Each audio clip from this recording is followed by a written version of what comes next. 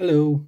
I wanted to give some thoughts on speed pads since I've been using them for a little while now. This is kind of a third day in sort of update, so opinions may shift slightly, but I think this is appropriate for kind of not initial impressions, but like a slightly considered opinion after having tried it for a decent amount of time. So the two that I've got are the Skypad 2.0 XL in white, and then a Roccat Sense Pro. They do feel pretty similar overall.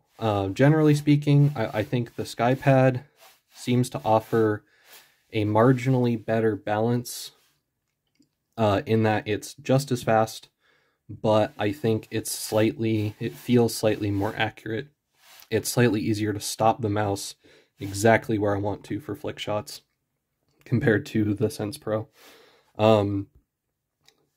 So if you want to talk about which one is the best performing, it's the Skypad.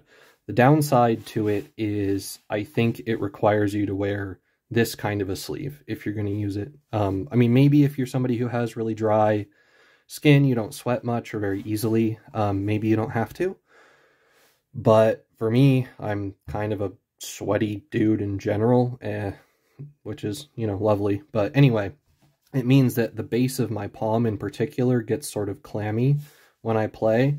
And if I'm not wearing this kind of a sleeve, then the mouse moves fine, but my palm gets a lot of static friction on the Skypad, and that's where I need this type of a sleeve to prevent that from becoming an issue. So,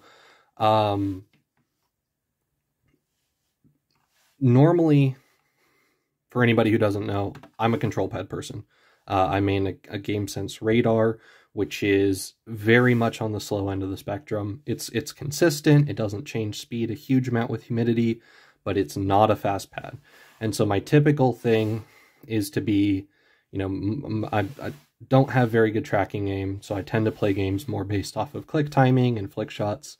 And the way that I would typically do it is get my control pad and figure out if I want to go from here to here, how hard do I need to push the mouse so that the control pad stops the mouse at pretty much the appropriate place.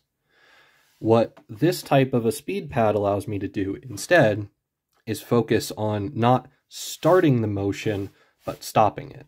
So the muscle expenditure or the muscle motion becomes focused around stopping the pad and the mouse in a particular spot rather than starting the mouse with a particular amount of force. So it's a similar overall experience. You just put the major focus at the other end of the motion. And presumably, according to the community, this type of a speed pad has additional benefits in terms of tracking aim. But at least for me, as far as I can tell, I perform basically just as well with this pad as I do with my Radar. It's a different feel, and I have to adjust to it, but I do perform well with it, which I was surprised by. I've tried some other fast pads before, and they just felt massively uncontrolled. Like I would try to stop a flick shot, and it would kind of keep going, and then my hand would like correct back naturally like this. So I would always have this kind of overshooting motion on my flicks, and it just felt really sloppy and hard to aim. This pad and the Sense Pro do a much better job of preventing that feeling from occurring, even on, I mean, this is like a 75 gram mouse, so it's not an ultralight, super hyper, lightweight thing, but it's usable on this kind of pad, which is nice. Again, the biggest thing is that the Skypad, if you're willing to wear this kind of sleeve and make sure you don't get crap all over the surface, is the better performing pad. Although I'm going to say it's a margin of at most 5%, probably less. They're actually very similar feeling pads overall. And so what I like is that I can go from the Skypad to the Sense Pro, and right now I'm feeling some extra control, and that's because the way that the sleeve material interacts with the surface of the Sense Pro gives more control. There's more drag on the sleeve. But I can take the sleeve off and use the Sense Pro just fine and have a very similar experience to using the Skypad with the sleeve. So if you're somebody where cost is a concern, or you don't already wear this type of sleeve all the time, or you're not sure if you have particularly dry arms, I would give the Sense Pro a try. I mean, it's $30 for a 450 by 450 pad. And like I'm saying, it's you know, 96% of a Skypad. And it's much lower maintenance. So all in all, I've been very happy with it. And this is probably the pad I'm going to keep.